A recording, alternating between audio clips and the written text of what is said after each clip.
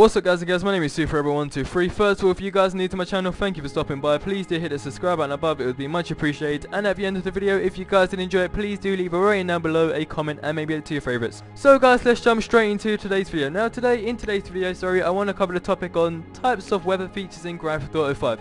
Now going all the way back to Mafia 2, there was a feature where it actually did snow, whereas in any other Grand Theft Auto, let's just say San Andreas, obviously we weren't expecting it to be realistic at the time. But I mean, with Grand Theft Auto IV, there was more of a chance of the game being like super realistic. And don't get me wrong, Grand Theft Auto IV was a really good game and realistic, but I mean, it never ever snowed in any Grand Theft Auto game. Whereas in Mafia 2 it did, and obviously it makes the game more realistic because it can't always be sunny and all that, like forever I mean.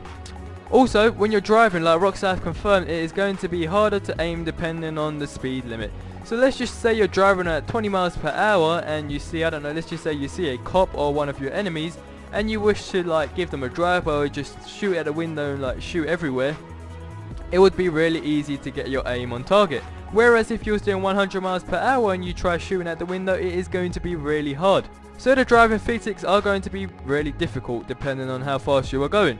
Now going back to the weather features, if it did start snowing in Grand Theft Auto 5, let's just say you wish to turn a corner, would it be really hard? Meaning, would you have to slow down to like 15-20 miles per hour to get like a clean corner, I mean like turn without sliding everywhere? Whereas if you're doing 40 miles per hour, you can't just exactly like pull the handbrake and start drifting because it would be really hard.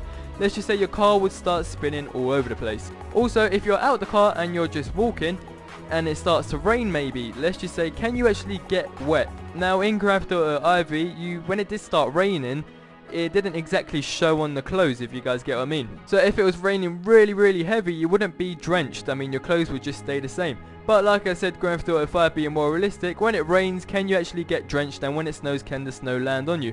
So guys, that's it for today's video. I do hope you guys enjoyed it. If you are new to my channel, please do hit the subscribe button for more Grand Theft Auto 5 news, rumours, facts, opinions, etc. And if you are already one of those amazing / beautiful / awesome people who are already subscribed to me, thank you for stopping by on yet another Grand Theft Auto 5 video. I do hope you enjoyed, but until next video guys, adios amigos.